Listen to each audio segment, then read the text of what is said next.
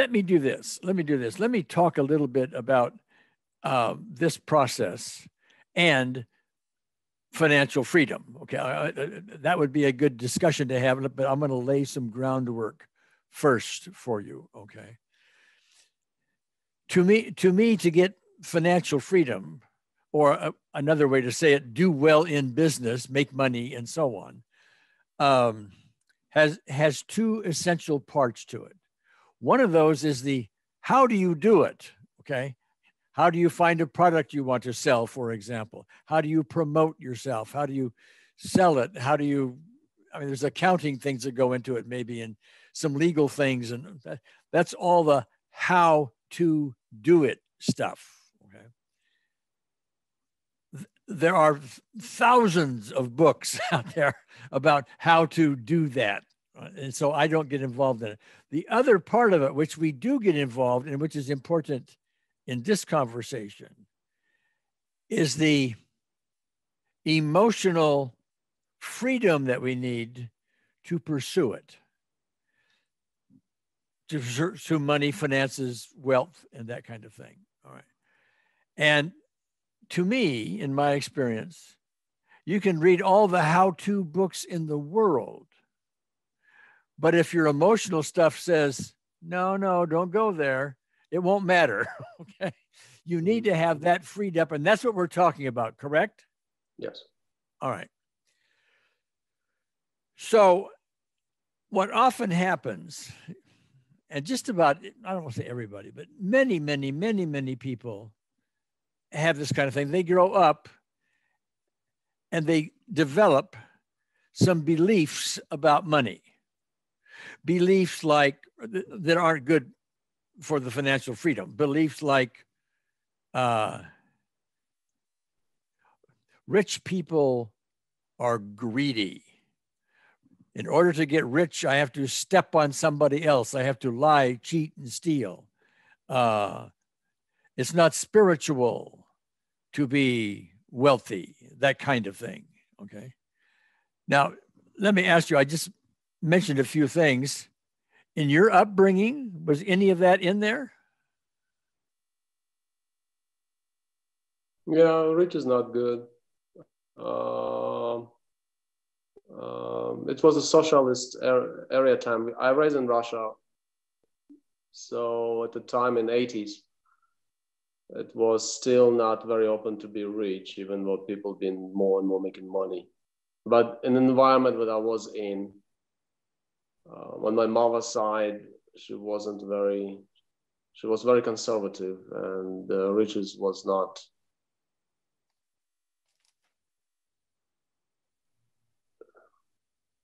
What I'm trying to say is, she was asking, what I got out of her, basically, don't be flashy, don't stand out, you know, save your money for black days, something like that, stuff like that. I'm making notes here. Hold on a second. All right. Okay. So now I have to guess a little bit here, Stan, because I don't know enough about you, to be accurate in what I'm saying. So you need to correct me where necessary. Okay. But I think I'm hearing behind your mother saying these things is that there's some penalty. Maybe you're not aware of it or not, but maybe even a hidden penalty if you are flashy, if you stand out, if you make a lot of money, if you do that, she's not going to love you. If you do that, you'll be a social outcast. If you do that, God won't love you. I'm making it up, but how am I doing? Yeah, it's true. It's like, it's not okay to, I know it's not okay to stand out in a way. It's not okay to have a lot of money. In a way, yeah.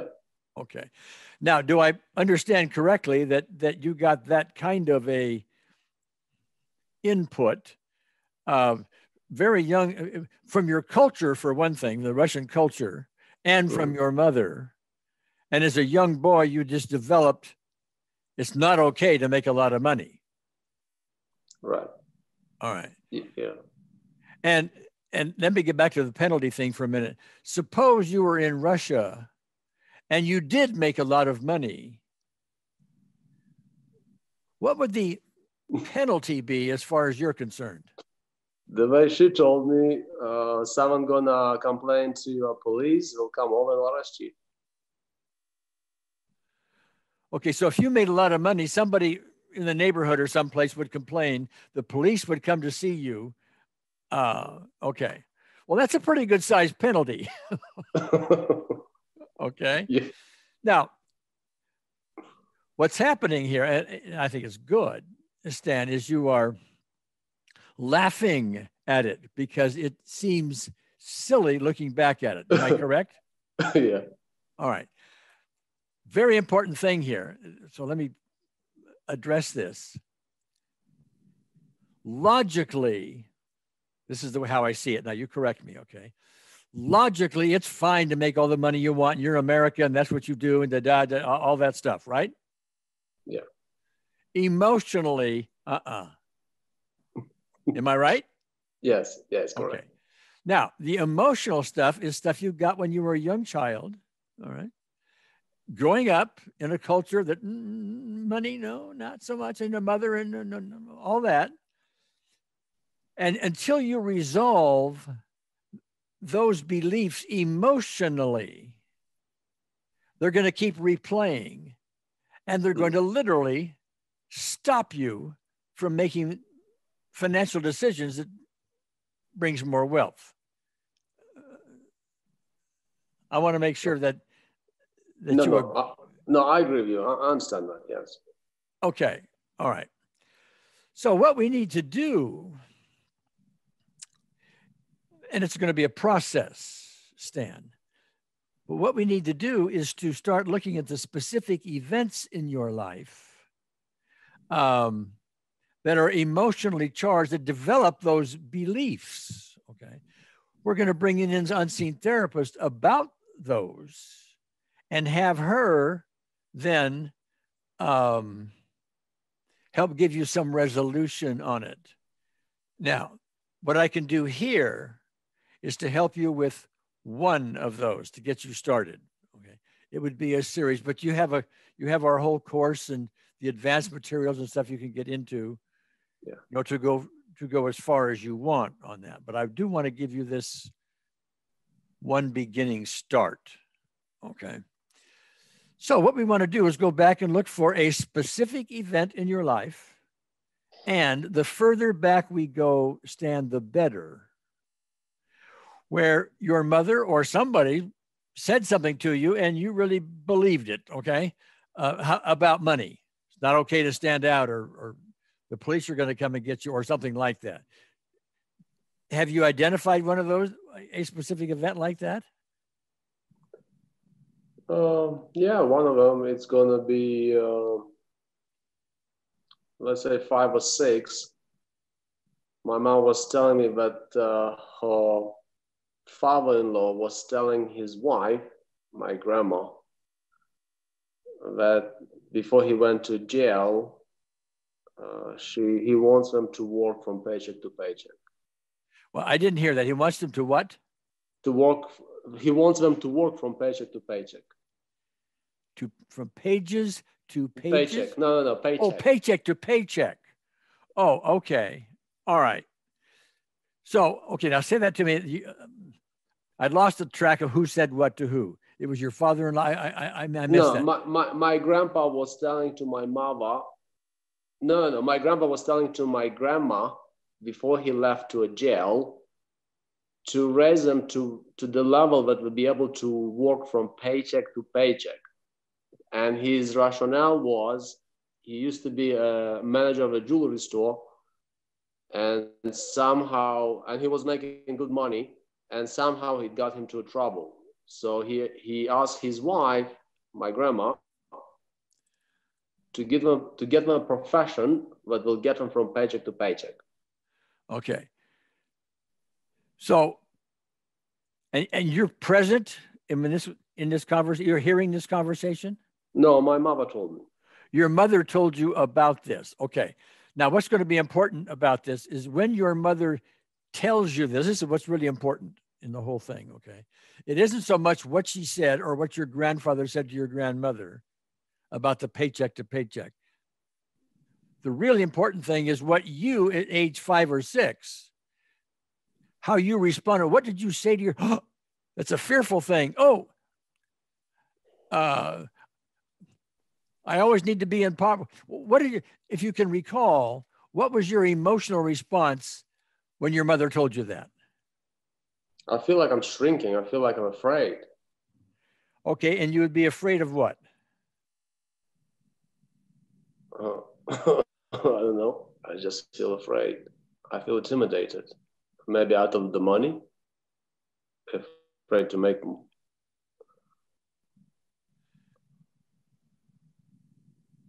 Am I afraid to disobey my grandfather's word, my grandfather's request?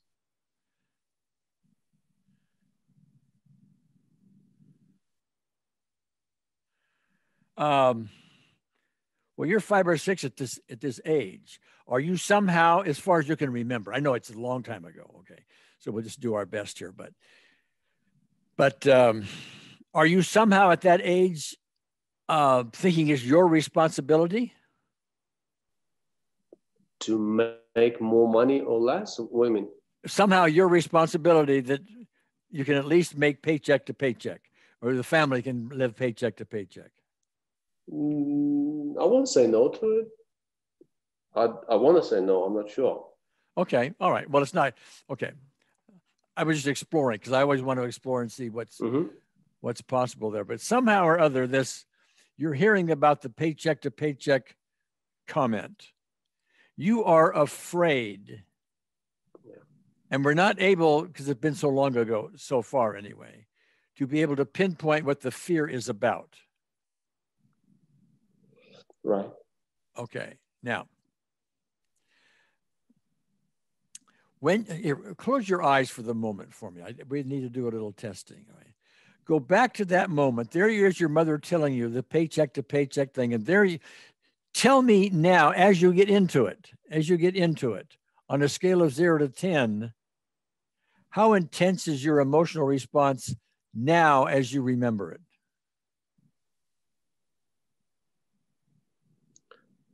I want to cry. I don't know why I feel sad. I don't know. When I close my eyes, I just see a huge house that my grandma used to live at. A huge heart? House. A big house, yeah. But it's more as a sadness now than anything else. I'm sad. I know. Am I sad because she's unintentionally misleading? I don't want to say lying. But maybe anyway, maybe it was her belief that I just took it on myself. Well, okay. Let me get back here for a second. What's important for what we're about to do? We're going to bring an unseen therapist in a bit, okay? What's important there is how you feel currently as you look back at it. We're not going to be able to change any of the details, who said what to whom, or the Russian culture, or anything like that, okay?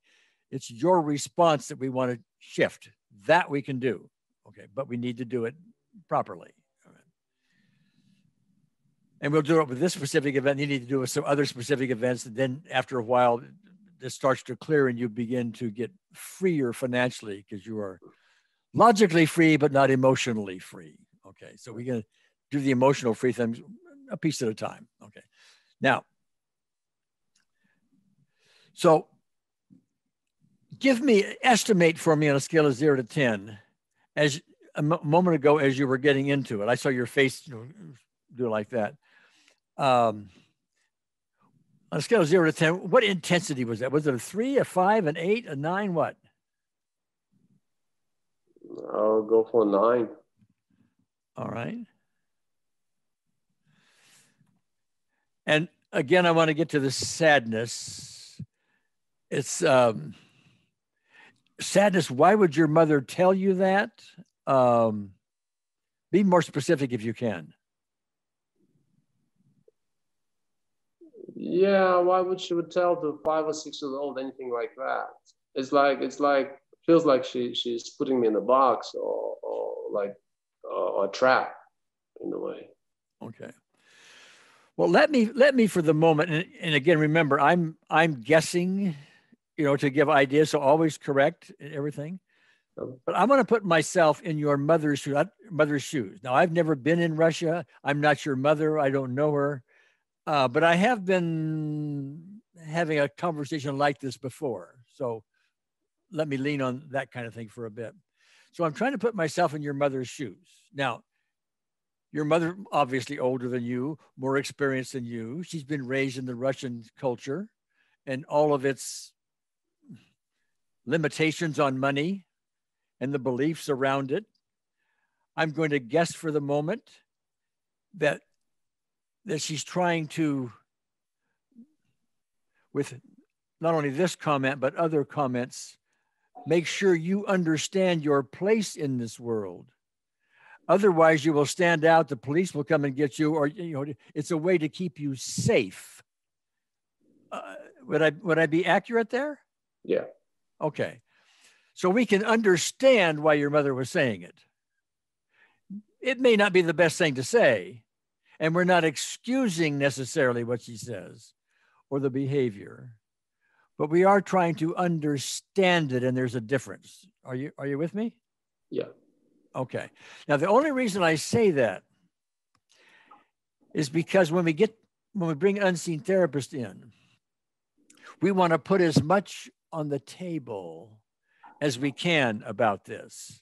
Because if we're hiding stuff or forgetting stuff and it's under the table, she's not going to bother with that, because that's your right to have and hide or repress or whatever you want. It's your right to do. And it's a very unloving thing to take that away unless you're willing to put it on top of the table. Okay. So with this understanding, we move more towards, okay, that's what mother was giving me at the time. And that's what I, Stan, was believing in. I had no choice. I'd be right there, would I not? Yes. Okay. I mean, you're surrounded by the Russian culture and your whole family and all these beliefs and everything else. And you're still carrying them around in America. Okay. Yeah. Okay. All right. With that in mind, let's do a little unseen therapist session. We'll make it really easy because I'll just narrate the whole thing for you. Okay. All you do is follow along and let's just see what happens. Okay. Right. All right. So if you would, Stan, just close your eyes and take a nice, deep, relaxing breath. Good. Now, as a simple way of inviting the unseen therapist, just recall some loving moment in your life. Doesn't have to be a grand thing, a dog looking you in the face or something with a child or a lover or just a loving moment. And whenever you're there, just nod your head. All right, good. All that is, by the way, is the unseen therapist, or that's you doing your best to align yourself with the pure love of the unseen therapist. That's all that is. Okay.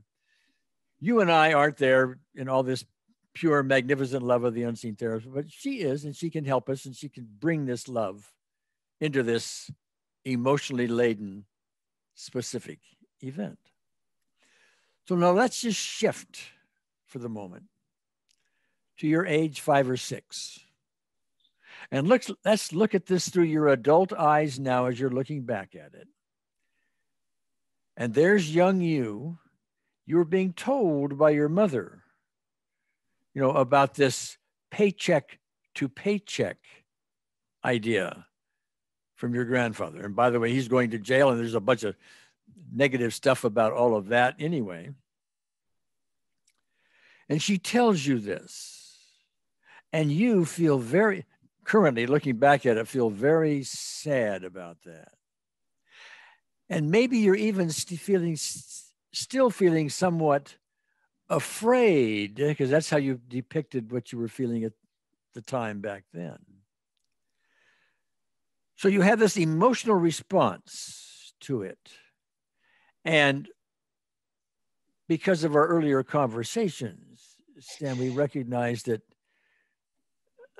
emotionally you have this response, but logically doesn't need to really be. We need to somehow or other resolve this so you're still not carrying it around. We need to release it, relieve it, and this kind of thing. So we're going to hand that to the unseen therapist and see what happens. So if you would, let's just represent these emotional responses to this paycheck to paycheck statement as a unwanted vibration around your heart. Ta-ta, ta-ta, ta-ta, ta-ta. Now, we're not asking you to actually make your heart vibrate. It's an imaginary thing. It's a metaphor. Okay. So unseen therapist sees this. She sees it with a very understanding light, with a lot more wisdom, certainly you would have at age 5 or 6, and more than you and I would have even at this older age. She sees it with compassion. She sees it with understanding. She knows that mother was likely trying to do her best in your behalf, and maybe not anywhere near aware of the impact that it would, that and other statements would have on you.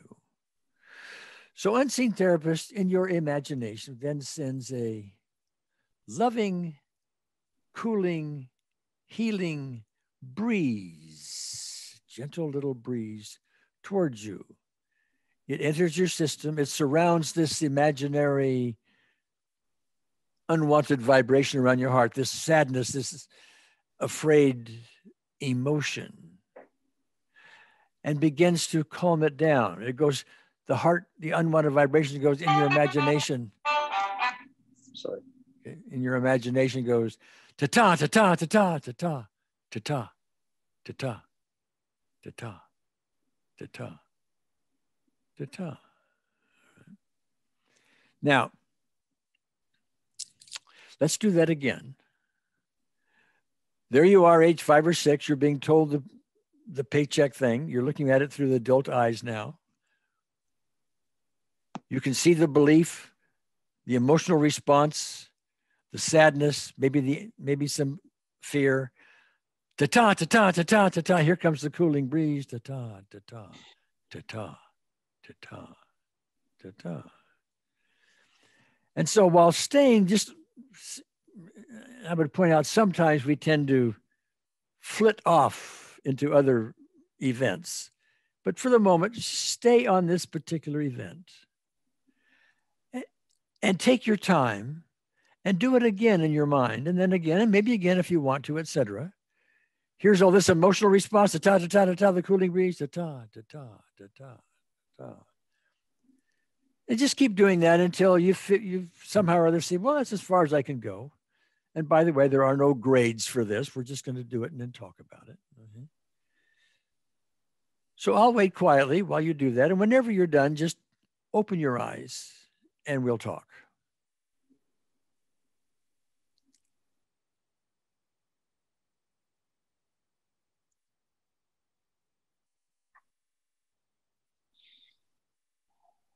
Okay. All right. So let me ask you, Stan, were you able to follow along well, or did you have a lot of competing thoughts, or what went on? Towards the end, I was following well. In the beginning, it was unrelated events. Everyday problem. Everyday problem, like every day now as an adult? Yeah, I need to fix my car. This is what can do it. You have to fix your car? Yes. Okay. So your mind flipped over there. But then after a while, you were able to follow along? Yes. Okay. All right. Well, don't feel alone. People flip all over the place. Our egos have this chatter, always going on. You know? Did you feel anything during that process? Not that you have to. I just want to know if you did. For some reason, I felt more fear from my mother, but I feel a little bit more calmer. Wait a minute. You had more fear for your mother? No, I did see her, but she was afraid of something. Oh, okay. All right. Right. Yeah. All right. But what we're looking at now, yeah, and that may well be, yes. In fact, maybe we talked about it when she was trying to protect you in her own way, yes, to make sure that you understood where your place was in life and all of that. Okay. And maybe she was afraid because grandfather's going to jail. Could be. Okay. Yes. But what we want to get to really is your response to it. That's always the important part of it here. So you said you felt calmer? Yeah, I feel calmer. I'm not sad. Well, do this for me, Stan. We always need to test these things. It's not just, okay. We started off with a 9. That was your estimate, a 9 when you went through it. So now close your eyes, run that movie again, and see if you're still a 9 or maybe more or less or whatever.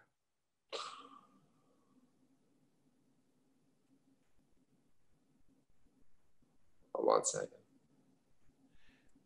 I didn't hear it. No, it's actually 10, but it's anger, and it's anger towards my. It's like a wall. It's like a black wall, like a cloud. All right. Now, either it's anger or maybe it's even a rage. Or even rage. Yeah. Okay. All right. Let's stop there for a second. Let me play teacher for a moment. Okay. What we addressed, what we put on the table for Unseen Therapist was sadness and maybe some fear. That's what we put on the table, right? Now, that was a 9 before we began. I remember that correctly? Yes. Okay. So now we go through it, and what you're telling me is you're a 10, and it's angry, you're really mad, it's even close to rage. Yes, okay. Anger is a different emotion than sadness or fear. Do you hear that? Yes. Okay, so what you did, and many people do that. It's one of the more sophisticated things that people need to understand about how the EFT process works, is you switched aspects. And in your advanced course, that's lesson number 3, if you want to go back and review that, okay? You switched from the sadness, maybe fear thing, or yeah, sadness, maybe fear, to anger, all right? Now, what we want to really test,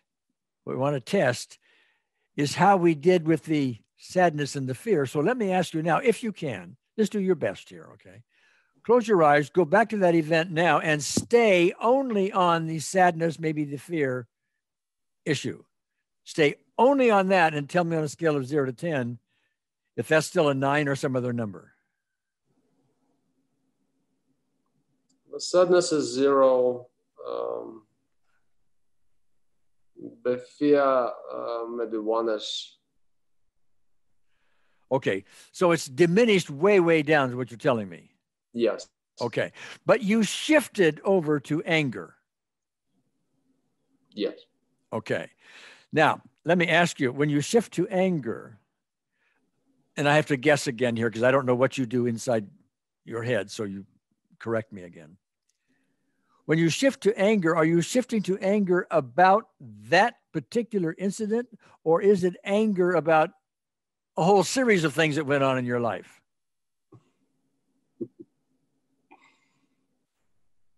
Most likely the series of things that happened in my life. Okay. All right. Okay. So now let's sort of summarize here for a moment, because I'm going to give you a path to go down from here. Okay. We started off with a concern about financial freedom. Okay. We had a discussion about, early on in your life, you were given a whole bunch of beliefs, which you quite naturally bought into, culture-wise, your mother and so on, the paycheck to paycheck specific event was one contributor to that. Okay. Now, we worked on that one contributor, and it's from its original place, it went from a 9 to a 0 or 1 way down. Yes? Yes. Okay. So that impact on you, that contributor to your financial limitations, your emotional financial limitations, we did something important with. Now, what you'll want to do, and we're recording this for you so you can go back over all these instructions, okay? What you're going to want to do is tomorrow morning, you're going to want to test that again, but stay on what we worked on, which is the sadness and so on, okay? And see what's there. Now, you may well get the anger again, okay? That wouldn't surprise me, okay? But you may get some other emotion. You may get some other piece of that event. Maybe somebody else said something you forgot about. Now you remember it, okay?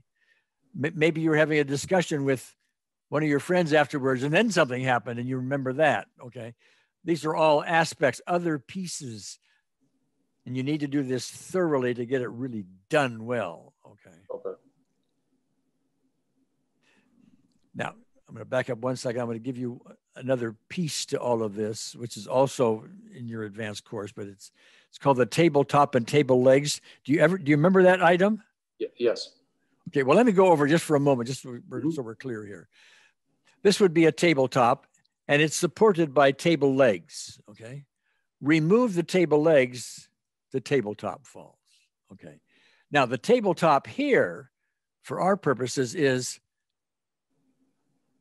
I have limits to my financial freedom. That's the tabletop. It has lots of table legs under it, which are the specific events, like the paycheck to paycheck specific event, okay? Now, we probably did something with that. That's one guy, but there's more. There's more there. So the financial limitation doesn't leave until we've dealt with more of the specific events that underlie that. Other things mother may have said, other things your friend said, other things you learned from the culture, specific events, specific events, specific event. Then you do those, and you only need to do 5, 10, 15, 20 of them really, really well and thoroughly, because even though there may be hundreds, if you do them enough, thoroughly enough, it sort of generalizes over all the rest, okay? And you get freer and freer and freer.